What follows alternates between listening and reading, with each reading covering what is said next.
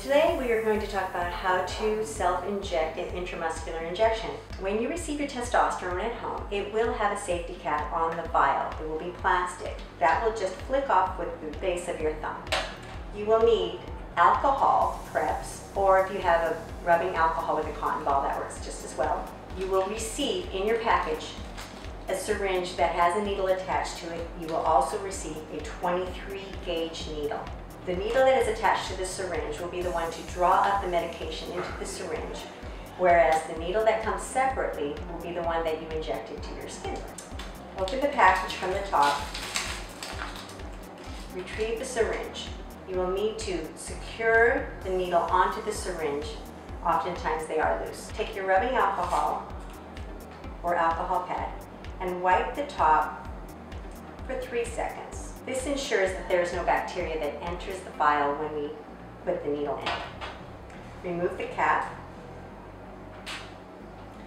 I'm going to be withdrawing 1 cc or 1 milliliter of fluid today. So I will measure out 1 milliliter of air, place the needle into the center of the bottle, into the middle ring, enter the air, and now I will be able to withdraw the liquid without any resistance. Once I have reached my desired dose, I will check to make sure there aren't any bubbles in the fluid.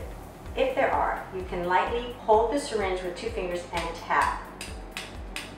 This will cause the bubbles to rise to the top. Carefully remove the needle from the bottle. You will now change needles.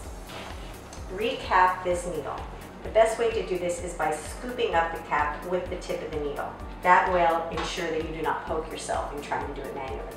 Twist this needle off, and that can be now discarded into a proper sharps container. You'll open up the injectable needle, twist it on, and you're ready to give your injection.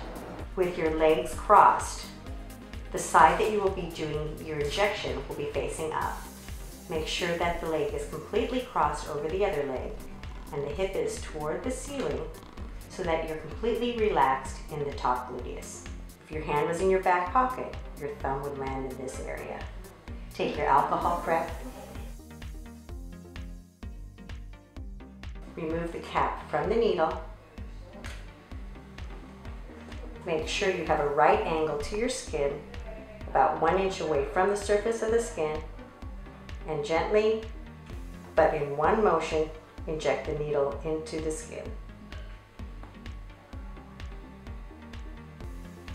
Make sure the needle is completely in so that the barrel of the syringe is close to your skin. Secure the syringe with your opposite hand. Take your fingers to the top of the syringe, press the plunger down with your thumb. Release your fingers at the bottom, and in one swift motion, remove the needle. You will then take your gauze, place it over the injection site, and rub gently.